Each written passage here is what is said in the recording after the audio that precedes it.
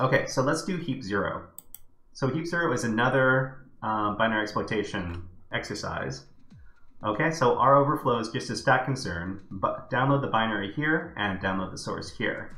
Okay, so I'll copy this for people to try out.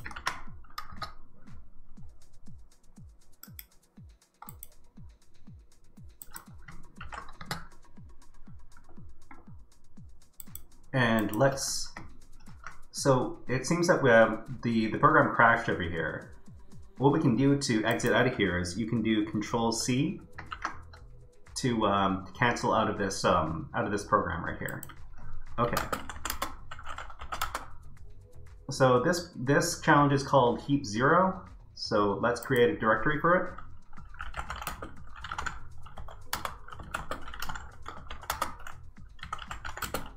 And then we can copy the challenge files.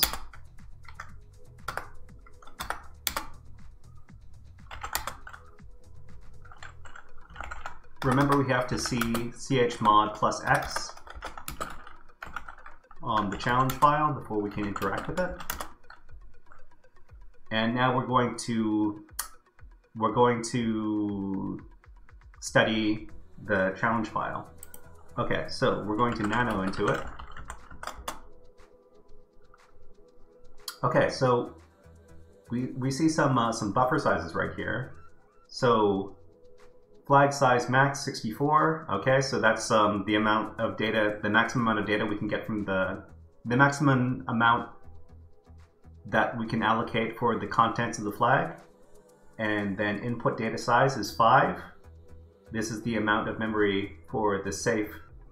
Oh, sorry, it's allocated for input data.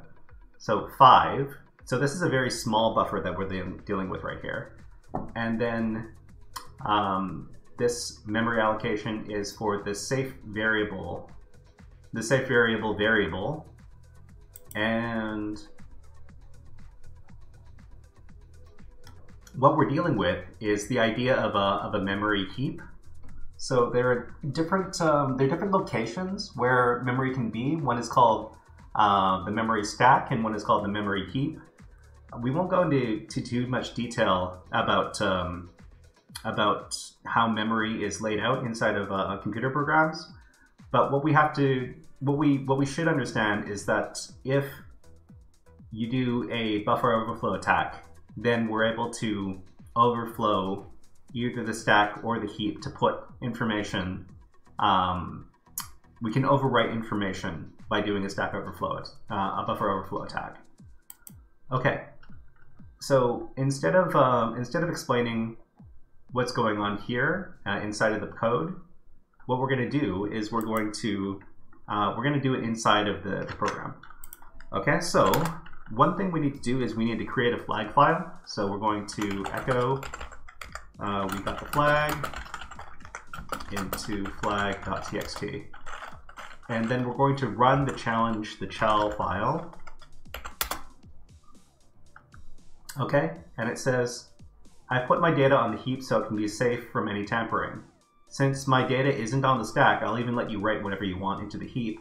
I already took care of using mallet for you. Okay, so we see here in a representation of the memory of the program memory right here.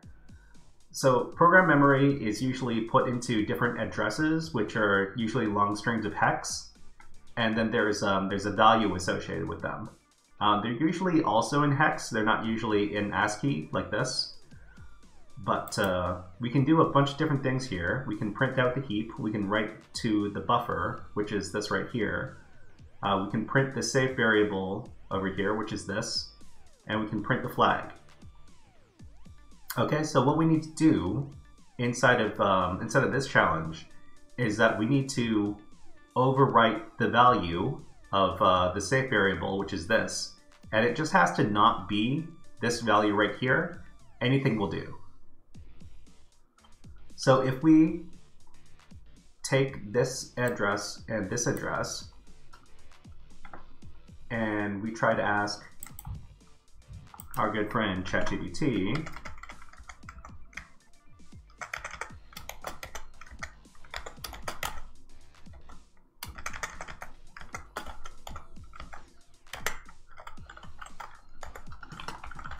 what is how many bytes separate the following two memory addresses?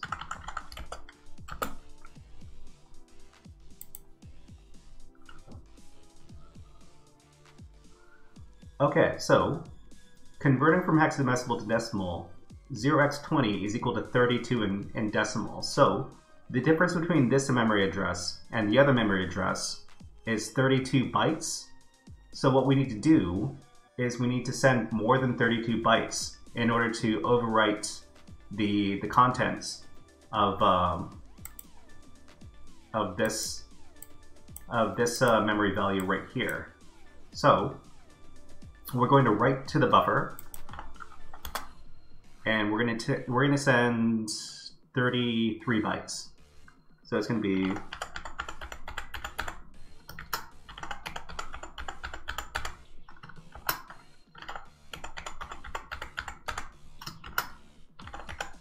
okay. So what this should do is it should overwrite, because we're sending more than 32 bytes. It should overwrite the value of pico right here. So we send it, and then we print the heap one more time. So we see that everything over here was put into the heap, but it also overflowed into the memory address where the safe variable is kept. And because the safe variable is no longer what it was originally set as, when we do print flag, it's going to return the flag to us. So we can do number 4, print flag, and it says, you win, we got the flag. Okay, so to solve the challenge, we need to launch another web server instance. So we, sorry, it's not a web server, it's just another server. It's only a web server if it has a web page. Okay, it says connect with the challenge instance here. So we can copy this.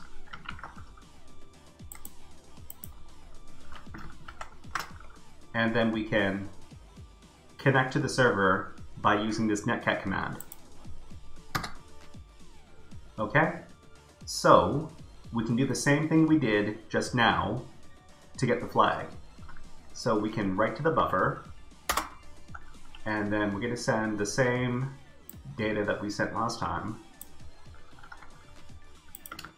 paste it in, and then we're going to print the heap one more time, number 1. And we see that the heap data has been overwritten. So when we do number 4, print flag, it's going to print out the flag for us.